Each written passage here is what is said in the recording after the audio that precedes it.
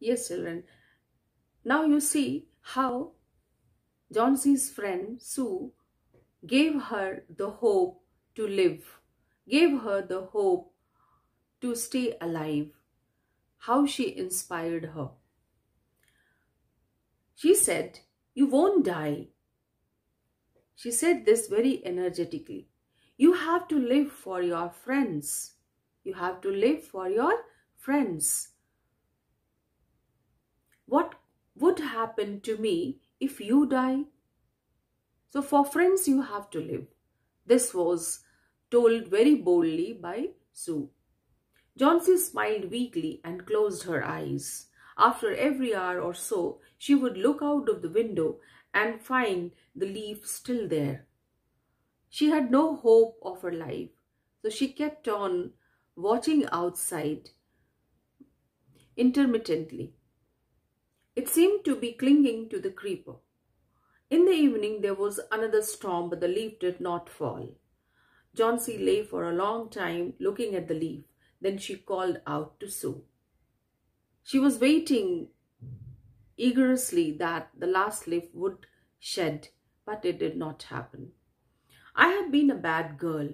You have looked after me so lovingly and I have not cooperated with you. So at last she called her friend Sue and said that she felt so bad that she did not cooperate with her, who looked after her a lot. I have been depressed and gloomy. The last leaf has shown me how wicked I have been. When she saw that the last leaf did not fall, she had this positive idea that she had been so bad, so uncooperative towards her friend. I have realized that it is a sin to want to die. She realized that to die is not a solution. It's a kind of sin. She hugged Johnsy. Then she gave her lots of hot soap and mirror. Johnsy combed her hair and smiled brightly. In the afternoon, the doctor came. After examining his patient, he told Sue, Johnsy now has the will to live. The doctor declared, after examining her, that she had the willingness to live. That willingness is the hope towards life. I am confident she will recover soon. Now I must go downstairs and see Behrman. He is also suffering from pneumonia, but I am afraid there is no hope for him. So the doctor said that Behrman, the old artist, was also suffering from pneumonia and he had to go to see him. The next morning, Sue came and sat on Johnsy's bed. Taking Johnsy's hand in hers, she said, I have something to tell you. Mr. Behrman died of pneumonia this morning. Mr. Behrman was no more. He died of pneumonia. He was ill for only 2 days. He was not ill since long. The first day, the janitor found him on his bed. His clothes and shoes were wet and he was shivering. This was found by the janitor. Okay. He had been out in that stormy night. How he caught pneumonia? Because he was out that stormy night. So he caught cold and it was so hard that it took his life. Then they found a ladder and a lantern still lighted lying near his bed. What was the proof that he went out that stormy night? It was the ladder and a lantern which was lying near his bed. There were also some brushes and green and yellow paints on the floor near the ladder. All the painting materials were also the proof. Johnsy dear, said Sue, look out of the window. Look out of the window. Look at that ivy leaf. Haven't you wondered why it doesn't flutter with the wind blows? Why it doesn't flutter when the wind blows?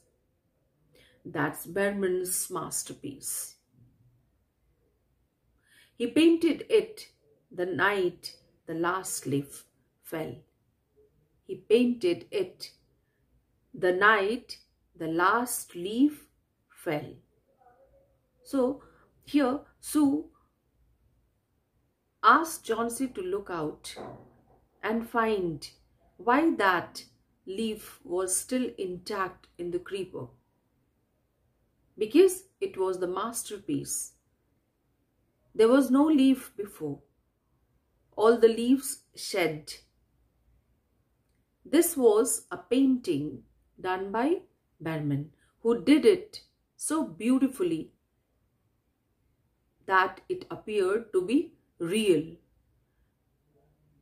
So the whole night he spent that stormy night out and painted the leaf and proved that it was a real leaf.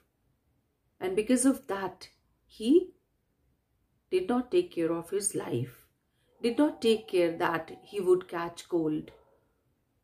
So in this way, Bergman saved the life of Johnsy, who was also an artist. So what we found here, or what we find here, that Bergman's dream of making a masterpiece was fulfilled, and on the contrary, he saved the life of an young artist. He saved the life of a young artist who was Johnsy. In other words, we can say that he gave a ray of hope to Johnsy. He also set an example that positive ideas energize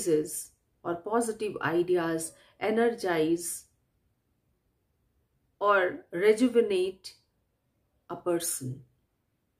It gives or it instills positivity in our mind. We do not suffer from negative ideas.